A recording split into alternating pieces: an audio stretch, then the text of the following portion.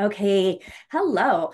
I wanted to go through the process of writing our general purpose and proposition together in a more condensed way. So you've just learned a little bit about the general purpose, that idea of to persuade, right? It's our most broad purpose that we can do for this speech.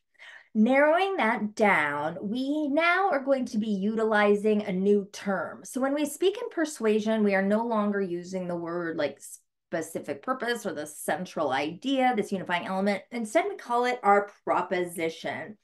And a proposition is how every persuasive speech is going to be written.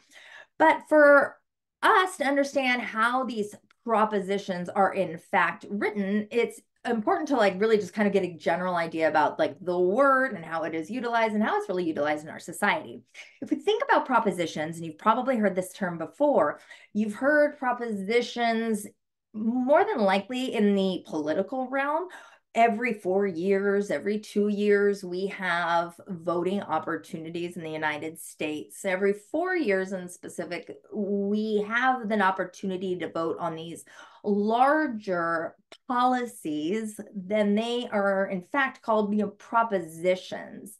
They are going to either address a current issue in society that potentially is going on and they want to make change to it. So we put on a proposition, like for example, a proposition to build a high-speed train from San Francisco to Los Angeles because there's so many commuters, it could help with the environment, et cetera, right?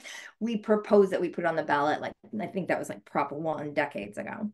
These propositions, what they are designed to do are they are what essentially you want your audience to agree with. So, for example, when my now husband, the Chad, proposed to me, he got down on one knee and he hoped that I would say no. No. When he got down on one knee to propose, he got down with the intention and hope that I would say yes. And that is the key, is that all of you are going to be writing a proposition, and your proposition is what you want your audience to say yes to at the end of this speech.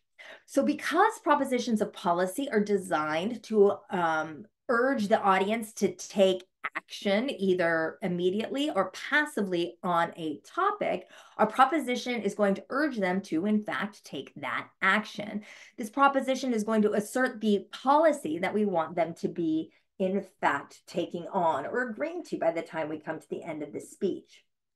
So I'm going to share with you my screen, and this will look familiar to you because it is the start of your outline. You'll remember that you had the same format for your informative speech where we put our proper MLA heading at the top. We have our header with our last name and our page number, and then we make a space for an eventual catchy title to our persuasive speech.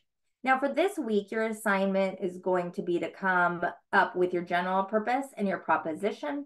You'll be writing those and submitting those to the discussion board.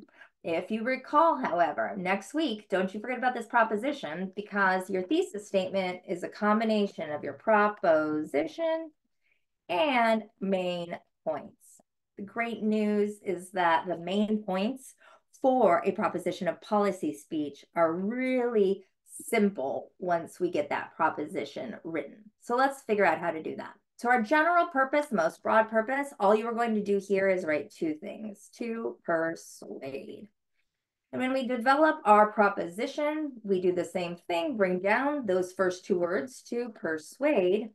And now we start to work with our formula. So last time we know that we're persuading, but what are we going to do, to whom, and with what? Well, let's figure that out. So to persuade, the next thing we're going to do is add on something new here: my audience.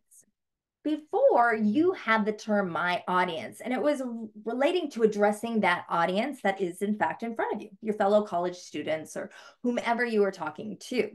Now, in this case, for persuasion, remember, we talked about that audience and we thought, well, who in fact can take action on the specific topic that we want them to do? To persuade my audience to drink 8 glasses of water a day, everybody in the audience can do that. You could probably just say my audience. But if it's in fact like to persuade my audience to, let's see, put in more parking at Santa Monica College, your audience probably isn't responsible for being able to build new parking. However, your audience can, in fact, advocate for new parking because it's an issue. But if you wanted to address the actual audience who can, in fact, make a difference, then what we do here is we can simply replace that audience with the actual audience. So to persuade SMC Board of Trustees to, right? And now we have a specific audience that we are tailoring to. Now, the important part about picking an audience and picking an action, and whether it's passive or whether it's active, all has to do with the solutions that you're going to be presenting to your audience. Now, this is a persuasive speech, and if you want them to take action on something, then you're going to need to give them ways to, in fact, take action. And like, you're going to need to tell them what to do. So you're going to want to have a plan before you ever really get into writing your entire thesis, making sure that your action, that policy, and those audience, those two matching up is going to easily lead to that third part of you coming up with some practical like solutions and ways for individuals to go about in enacting that policy. So like I said before, what we'll want to do here is you're going to put your chosen audience, and then what else do we want to do? Now, before, when we were talking in informative speaking, our formula was, to inform my audience, and then we use the word about.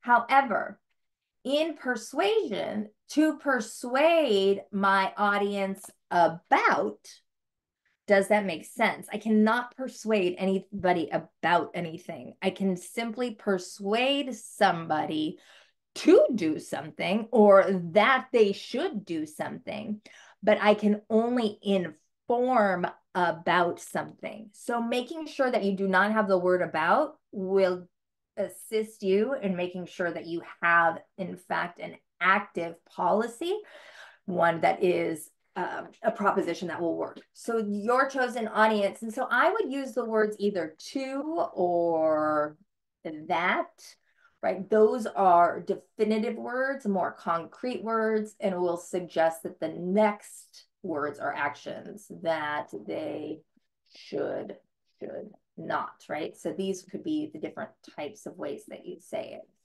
right? And then we could say something like not drink and drive. And now I know what my in fact policy is. So to persuade my audience to not, right? We could just say it that way, to not drink and drive, or that they should not drink and drive. Either of those are going to be clear that you want them to make that active choice and take that action the next time that perhaps they are in fact drinking, right? And so if you can, and let me go ahead and put here policy. So if you know that you're talking about like recycling plastics, if you're talking about reducing your meat consumption, listening to music while you study, chewing gum for test taking, recall, whatever those policies are fantastic. I just want you to keep in mind your audience and then the specific should not, and what you are asserting for them to do. So hopefully this helps you a little bit more in writing your own policies as you go forward. But all you are going to need to do for this assignment is come up with your own proposition and general purpose. So again, to remember, to persuade, and if it's going to say like my audience, and we can do something perchance even in the future to vote for Joe Biden in the next presidential election. There we go, because we have our general purpose, we have our specific audience that we know what the specific action is, right? Two, you've used that word, which is great. And now we have the specific action or the policy, vote for Joe Biden. You can, of course, put any other thing in here, it's a candidate, and it will still work in that way. So hopefully this makes some sense to each of you going forward writing, and I look forward to seeing them.